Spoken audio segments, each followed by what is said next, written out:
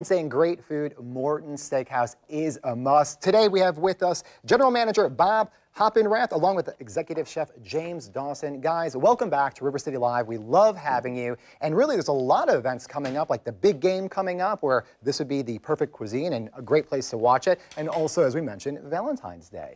So again, welcome to the show. Thank you. Let's start with you. So what do we have here exactly? Well, we were talking about ideas for the big game, things that you can find at Morton's. We brought some of our famous filet sandwiches.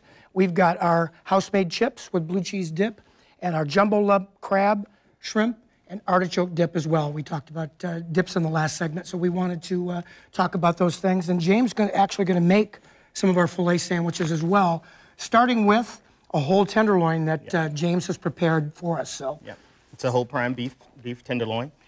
We take that and we would take the, of course, the silver skin and whatnot off.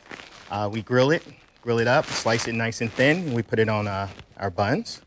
You do slice it very thin. Yeah. Yes, but you know what I like though? You layer it up. Yeah. But when I say you slice it so thin, is that a testament to how tender it is or how sharp your knife is or a good combination? Or your I cutlery think a little bit of both. Yes, okay. Absolutely. Yeah. It's almost see-through how you're able to do that, but it's so tender. And I always ask this because people have like a different interpretation. What would you call that? Is that medium right now, how you have the meat prepared? This would be a medium rare. Is that what you recommend? Nice medium rare, yes. A medium rare would be perfect. Because if you cook it too much, you're probably losing some of the flavor. Absolutely, yeah. You want to make sure you save all that flavor. Now you're having a special day. You are open, obviously, on the day of the game. People can come in, and while they can certainly try to emulate this at home, a better, probably in my case, tastier option would be to come and visit, watch the game, and enjoy a little bit of all of this, right? They can certainly do that. We provide these things in our bar. We've got big screen TVs so they can watch the big game and enjoy a great filet sandwich, chips, and several of our other choices as well. And another option could be carrying out as well. Absolutely. And that's one of the things that I think, when it comes to the experts, especially when you're cooking up steak, maybe that's what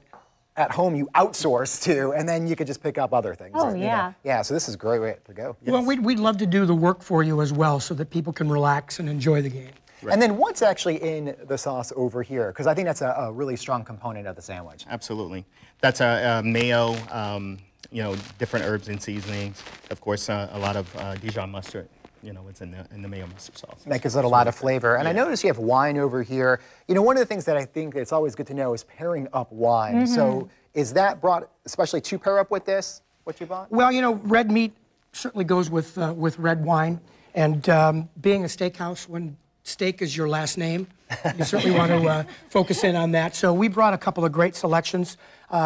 Morton's has partnered up nationally with Stag's Leap, and we've got a great wine dinner coming up in the beginning of March, so we wanted to talk about that a little as well. But there's really no rules when it comes to wine. If you like it and it tastes good, you can certainly enjoy it, and I can certainly help do that for you as well. That is great. And then you're talking about an event in March, but Valentine's Day, again, what are we, a couple weeks out? You can't go wrong with So wine. it's a perfect atmosphere for a date night. Absolutely. And that's one of the things that we do. We want to set the table for you. People have high expectations.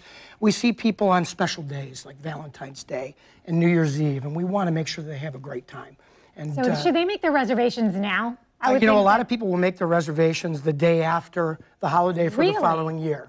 What if you didn't do that? I'm just speaking for a friend at home. Well, we can always feed you. It may not be exactly the time that you're looking for. Sure. We open up at 4 o'clock on Valentine's Day. We have early reservations. We have late reservations.